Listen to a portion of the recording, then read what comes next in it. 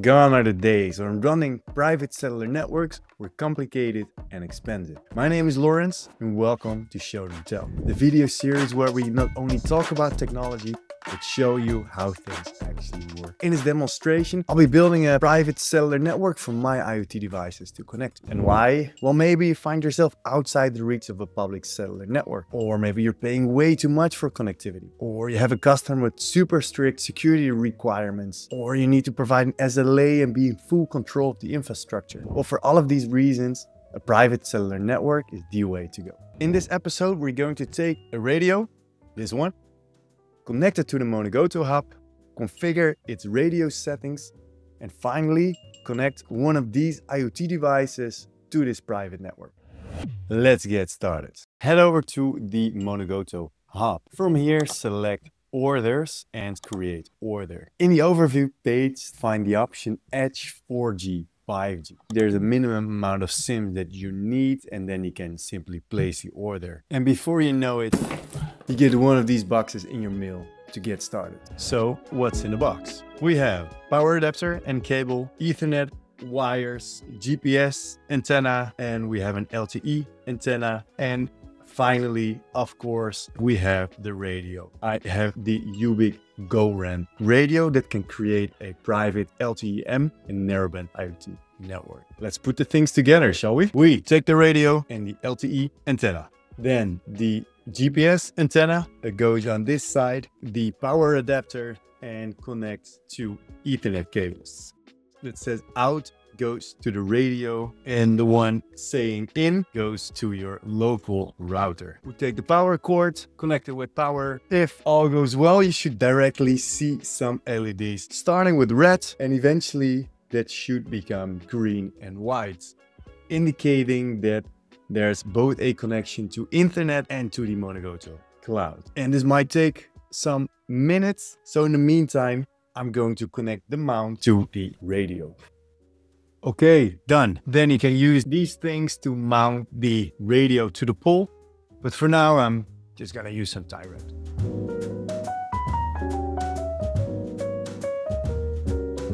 Okay, this should do for now. So let's validate if this thing is actually connected. And to do so, we head over to the Monogoto Hub. We go to private networks and we select the private network that we are using from the list. And here we can find 3 different tabs. So the Edge is the core routing component, responsible for routing data to and from the right endpoints. And this Edge can be deployed in different ways. And for this particular case, it runs on the radio itself. Then we have the radio, and the radio is the physical device. It's also referred to as eNode B, small cell, or base station. So if we open up the Ubik radio, we can find all of the details and configuration in this screen. So you can edit these configurations, define a network name, power level, bandwidth, etc. And in this way, you can fully manage the private network from the Monogoto Hub. And by default, it comes with the settings that are already pre-provisioned by Monogoto. And the information can also be found on our documentation section. So if you go to our docs.monogoto.io, head over to private networks and then select the eNode B that you are using. Finally, we have the backhaul. This is the connection to the Monogoto cloud.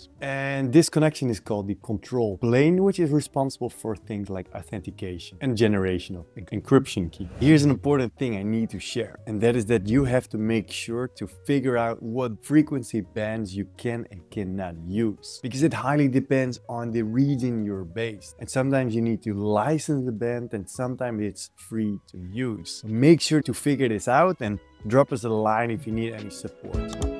So we can all see that the device, this radio, is up and running, but don't take my word for it. Let's try it out ourselves. To start off, I'm going to connect the Monogoto SIM, and I'm connecting the cable, hooking the device up. Then let's open my serial monitor, and I need to check what serial port the device is connected to. So let's use Minicom to open up this serial connection. There we go. So we are connected to the water board. Let's see if it responds to AT command. It does. Amazing.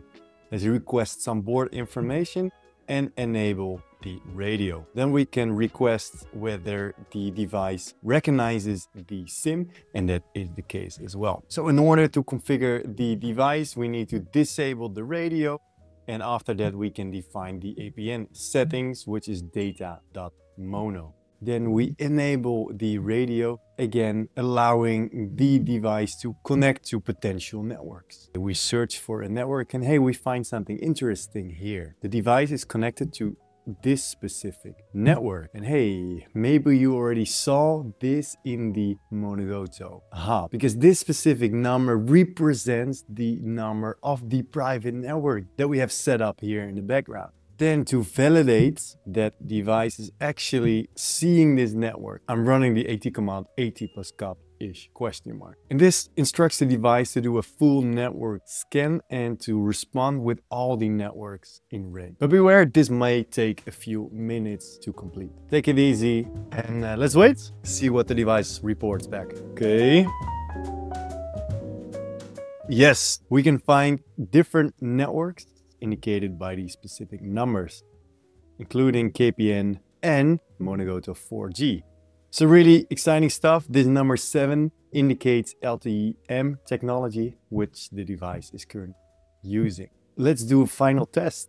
And what I like to do is send a ping. And here we ping the IP address 8888, which is google.com, and we request the device to report back. And here we get 5 responses of these pings. So the device is connected to this private network. Let's head back to the Monogoto console, because we see now here in the radio overview that there's one device connected.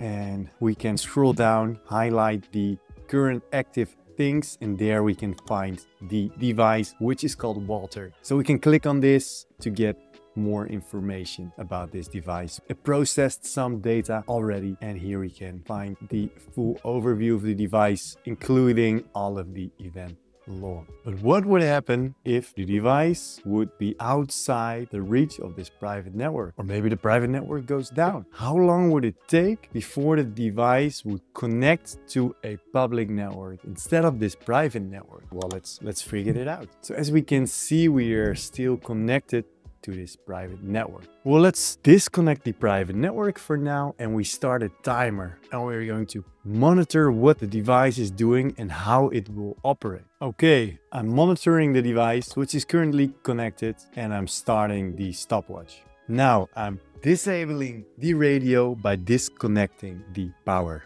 Now let's see what's happening. There's already something happening, and CBRS 80 means that the UI is placed in a location with no CAT-M1 network. So if you now run AT cops, then we see that the device gets disconnected from the network. And what I'm finding here is that CBRS is 5, and CBRS is 5 means that the device is connected to a new network. And if I stop the clock, then in about 2 minutes, the device manages to disconnect from network 1 and reconnect to a new network. And also, if we look at the Monogoto Hub and refresh, then we find that it automatically updated network settings and now is connected to a public network. So this is really exciting stuff. Within a couple of minutes, we managed to connect one of these things to set up your own private cellular network, allowing IoT devices like this to connect to the internet.